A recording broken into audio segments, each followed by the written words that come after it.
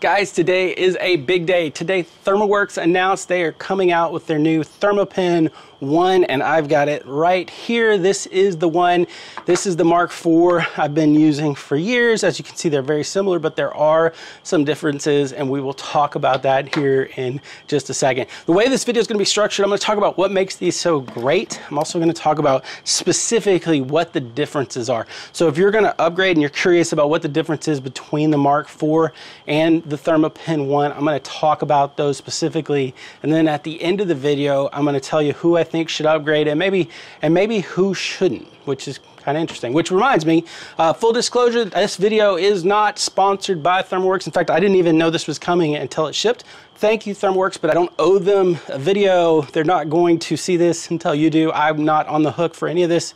They did give it to me though, and I want to disclose that, but like I said, I'm not getting any money. So this one is for the love of the game. With that in mind, if you are interested in more information and you use my affiliate links below, I have an affiliate relationship with them, like a lot of barbecue YouTubers. I'll get a little kickback on that, and I would appreciate that. Basically what makes these so great is, I mean, like on paper, there's really not much to them, right? You're like, okay, you open it up, you take the temp, and then you put it back. That simplicity, you just summed it up.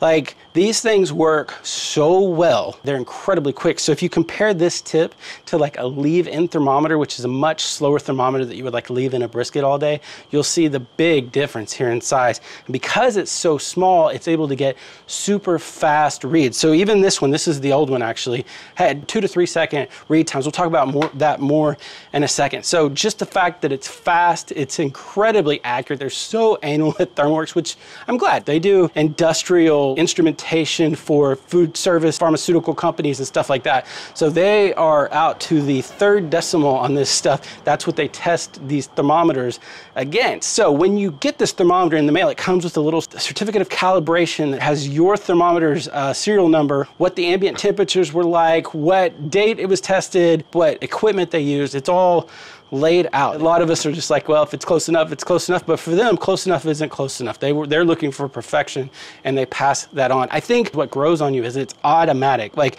there are so many features packed into this. As soon as you open it up, it starts to register temperatures. It's got a ambient light sensor, so if it's dark out, all of a sudden the backlight comes on, and you don't even have to think about it. It's always there. It has an auto-rotating screen, so if you're gonna, take a temperature of a piece of meat from a different angle, it'll immediately flip over and you can see exactly what your temperature is, without having to cock your head. It's got a sleep mode in it, so if you set it down and you forget to close it, instead of draining your battery, it'll turn off. But then all you have to do is pick it up and it pops back on because it has a motion sensor in it. So it's very robust. It gives you that IP rating of 67. IP rating is ingress protection, so an IP rating of 67 is a very, very high rating. It means no dust can get in whatsoever, and you could actually stick this in up to a meter. Like if you drop this in a bucket of water, it would be fine for 30 minutes. That's what it's rated for.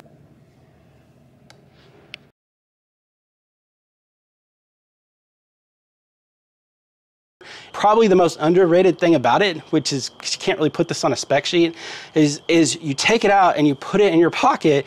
It slides right in, it slides right out, like super easy. But then when you actually use it, it's not slippery. It's actually, you can get a very good grip on it because it has this weather sealing gasketing material that makes it super easy to get a solid grip on it. The other thing is it's got a great warranty. It's a very solid company behind it. If Tommy Boy has taught us anything, that the guarantee is only as good as the name that's written on the box, and in this case, they are top of the line. I remember long before, whoa, I'm tipping. I remember long before Baby Back Maniac, before I ever thought about going on YouTube, for some reason, I had it in my head that it closes this way, which is the opposite. So I kept trying to close it that way, and I don't think I'm the only one, because they actually have a, like, show you which way to close it and open it on the back of this, but I bent it backwards and I broke mine. I called them, I told them I'm stupid, I accidentally broke mine, and they replaced it. They didn't chastised me, which I felt like I probably deserved for being an idiot. So I really appreciated that. They kind of won me over long before YouTube, just as just a regular customer, because I feel like I can trust them when I make a recommendation to you guys, and they do the right thing because it's the right thing. Thermoworks does that. Now, I had an opportunity a couple of years ago, or It was before the pandemic at a product launch to go in and actually see. They invited a bunch of influencers in to actually check out their building. What do you think? I like it, man. Yeah. Pumped it's to go cool. in and see, yeah. Yeah. This is not a fly-by-night company. They have an amazing building. Their warehouse is enormous. It's the cleanest. You could eat off the floors. It reminds me of a big IKEA, only instead of Swedish meatballs, they have Jelly Bellies. They have a world-class training center. So customer care, the sales team, tech support, all have regular turns in here as we're introducing new products, or as issues arise, we handle the training in this room. They have this really nice industrial kitchen where they do classes, had space to grow into, knowing that eventually they were going to need more space. And so they have like cubicles that are set up where they just don't need yet, but they plan to use them in the next 10 years or so. One of the things he said was, the owner said, was he wasn't planning on building this business up just to sell it off. Why do you care about that? Well, it's because if you're going to buy something with a long warranty, it's super important that if you call in, they're going to have people there to answer the phone, you know? So what's different about the new one versus the old one? Okay, so here's the thing. This is my old one. This is the Thermapen Mk4. This is a no compromises thermometer. There's nothing about this that I've bought and thought, I wish this was different. I love this thing. It's perfect. Yet this is better in almost every way. Like, so when you compare these, it's a little bit like when I say this is fast, but this is faster, it's a little bit like saying, you know, like when an NFL running back breaks through and he gets caught from behind by a defensive back, like the running back is extremely fast and the D-back that catches him is even faster. In their world, this guy's really fast and this guy's not as fast, but in real life, both of them are crazy fast. That's what we're up against here. So if it sounds like I'm talking about out of both sides of my mouth when I say, man, this thing's faster, that's what I'm talking about. But the main differences are this guy is more robust. Now, I don't see that when I lift it up and, you know, kind of play with it. To me, it actually feels very similar quality. They did rebuild it. I mean, this is not the same mold. I'll talk about that in a second. But Thermoworks actually put their money where their mouth is on this. So the old one has a 2-year warranty. This one has a 5-year warranty. So it's not just something that they're saying it's more robust and you should buy it because of that. They're saying it's more robust and we'll stand behind it because it's built better. Again, I don't immediately see with my eyeballs because I can't see inside of it, but if they're willing to stand behind it, I like that. So that is cool to me. There is a difference in the screen. The new one is white or gray instead of yellow. It's definitely easier to see. I don't know if I would upgrade because of that feature alone, but it's undeniably better, easier to see. In fact, when I was looking at them, I was standing in my kitchen. I was just kind of looking at them like this, and my wife just happened to walk by. She had no idea what I was doing, and she goes, "Oh, that one looks better." And she was talking about the new one. So it is more responsive when it comes to auto rotating. Now, again, that auto rotating difference is, I mean, we're talking a second, maybe a split second faster. It's not dramatic, but it is faster. Again, back to that running back analogy. Also, the ambient light sensor is more responsive on the new one. If you like turn the lights off completely, this new one's a little bit faster, but where I really notice it is in shadows. Like this one is more sensitive. It comes on sooner. It's a more responsive backlight, but again, it's not like this one had any problems. So that's kind of where we're at. As far as the body themselves, the new one is slightly smaller, it's slightly heavier, and it's slightly molded differently around where your pinky and your thumb hit. You probably wouldn't notice a difference if I didn't tell you about it, but it is different. So it's a completely new body. So going back to it being more robust, I believe they made something different here, even if I can't exactly see it. So the most important thing, though, is the speed. Like, I wanted to cook a steak and stick both probes in at the same time and show you which ones, like, were faster, but, like, getting both probes in the same spot in the steak, which I realize is changing temperatures, and get all that on camera, that didn't work. So what I did instead was I brought in a doctor.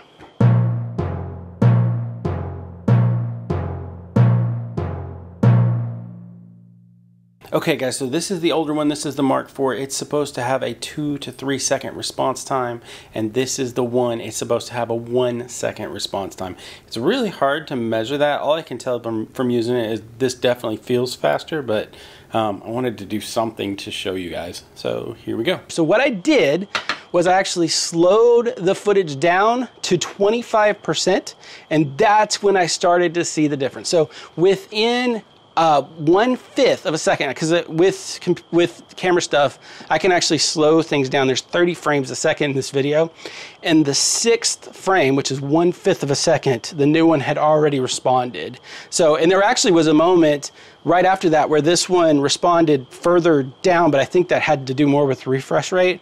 But the rest of the way, you could see this one was faster all the way to the end. Now, what that translates to in real life is this. There's an algorithm in my brain, right? I noticed this. So when I use my old Thermapen, I don't actually stick it in until I get a final temperature. I stick it in until I get enough information by how fast this thing is changing temperatures that I get an idea of where my thermometer is, if that makes sense. So that it takes about, I don't know, 2 seconds for me to go, okay, I know kind of where this is. I pull it out, I move on to the next thing or whatever. With this one, there's like a half a beat faster. Like it's not like something where you go, holy crap, this is so much different because this is so freaking fast. This is the running back, this is the defensive back, right? But you do have that moment where you're like, okay, I know where I'm at, and it just comes like just a half a beat faster. This guy had his cup of coffee that day. So that is the main thing that you notice when you use it.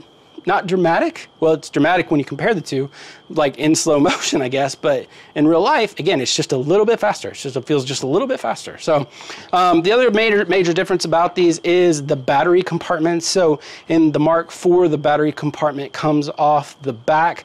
There are some problems with that. It actually makes it a little bit harder to get the battery out and a little harder to adjust your user settings. So you're able to adjust some basic user settings from the menu buttons on the inside, stuff like Fahrenheit versus Celsius. You can decide if you want to go out a decimal point or not. I mentioned this earlier, but you can set your timer on your sleep function, or you can set or lock your auto rotate. You do that from those buttons on the inside. And on this one, because the battery compartment is built into the back and pops off super easy, you're able to access all of that easier. And then you have this nice weather sealing that makes it, again, that goes back to that IP67 waterproof rating for 30 minutes. It's all very well built. And I also like to say thank you to Thermoworks for using normal size screws. I don't know what it is about a lot of these thermometer companies where the user access ports have super, super tiny screws that if you don't have glasses and tools to work on glasses for ants, you can't get into them. So these you can access with a regular screwdriver, and I really appreciate that. So yeah, what it boils down to is a little better screen, a little better backlight, a little easier to see, a little more responsive when it comes to auto rotating, a little bit punchier when it comes to getting your final temperatures. So again, this is the no compromise version. This is the holy crap, this is the new hotness, to quote Will Smith. So that is a basic rundown comparison between these two. Now, what do I think as far as who should buy this? If you have the money and you do not, I'm gonna put this one aside.